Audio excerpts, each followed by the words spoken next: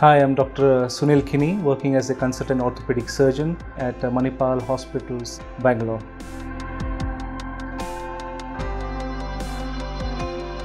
The cause of arthritis again depends on what the condition is. In cases such as the most common arthritis, which is osteoarthritis, the cause is mainly related to wear and tear of the cartilage, which is the natural protective layer over the bone.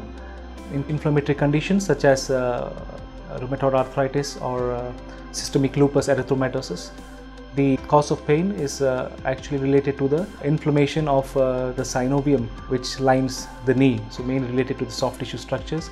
In other conditions such as gout, this is mainly related to deposition of crystals in the joint.